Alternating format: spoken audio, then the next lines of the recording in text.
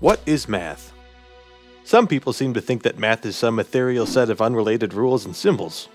In this video, I will explain how the rules of mathematics follow logically from one another, how a new mathematical concept is really just built off of previous foundations.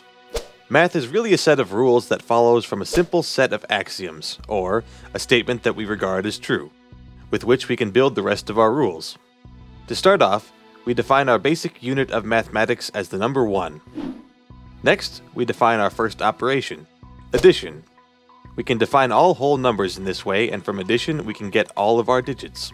1 plus 1 equals 2, 2 plus 1 equals 3, 3 plus 1 equals 4, and so on until we get to 10.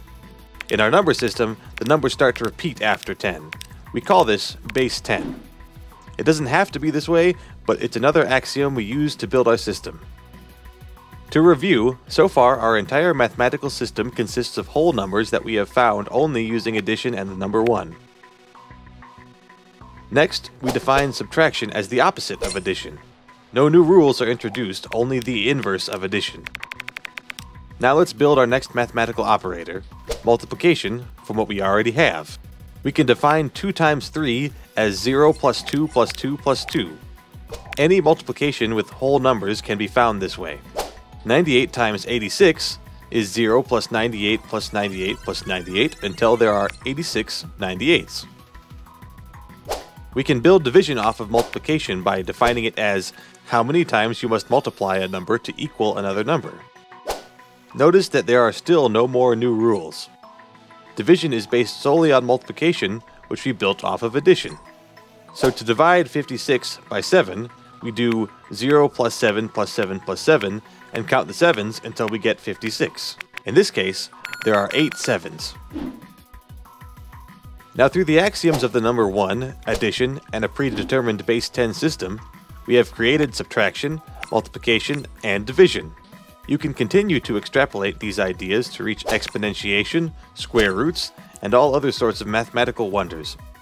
Advanced mathematical concepts weren't pulled out of thin air, they were built upon previous stepping stones. Sometimes simple questions are the most complex, such as, what is math? Math is the abstract study of how the structures of systems relate and operate. Or, more romantically, math is often referred to as the language in which the universe is written. Now, like our universe, there are parts we understand well, and parts we still know nothing about. But when your teacher gives you a math problem, he or she is giving you a problem that people already know how to solve. To get a better understanding, let's take a big step back and look at a simple caveman example. And let's say this society has no concept of numbers, but they recognize there can be multiples of things.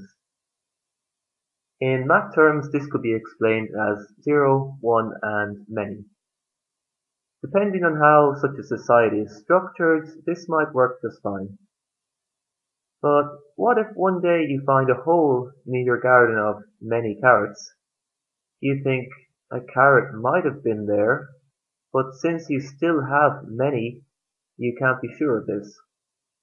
You might decide it's a good idea to find a better way to keep track of your carrots beyond just many. Your first idea might be to draw a line right by each carrot. That way, if you come across a line with no carrot next to it, then you can be certain that there's a missing carrot. But what if someone steals a carrot and erases the line at the same time? To handle this, you might keep a record of these lines inside your cave or hut. But to do this, you need to give names to specific quantities of lines. So you start developing numbers. Now you have a concept of 20 being different from 19.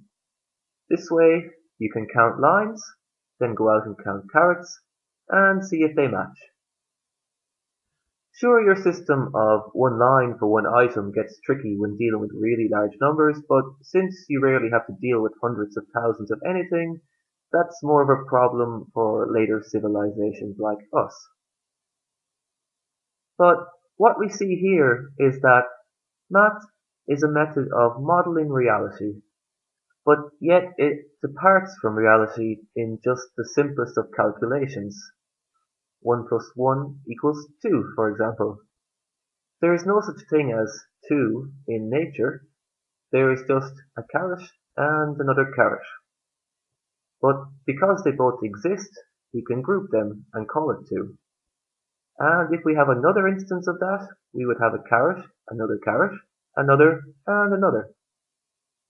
Now, math can't exist without human thought, but what it models persists throughout nature.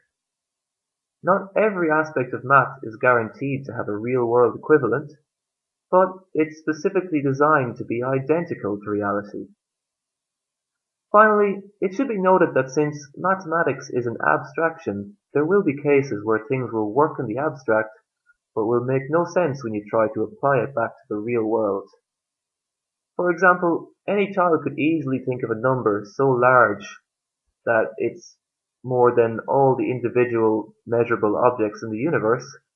Now, that number exists and is perfectly sensible in the abstract realm of mathematics, but it still has no meaning or use in the real world.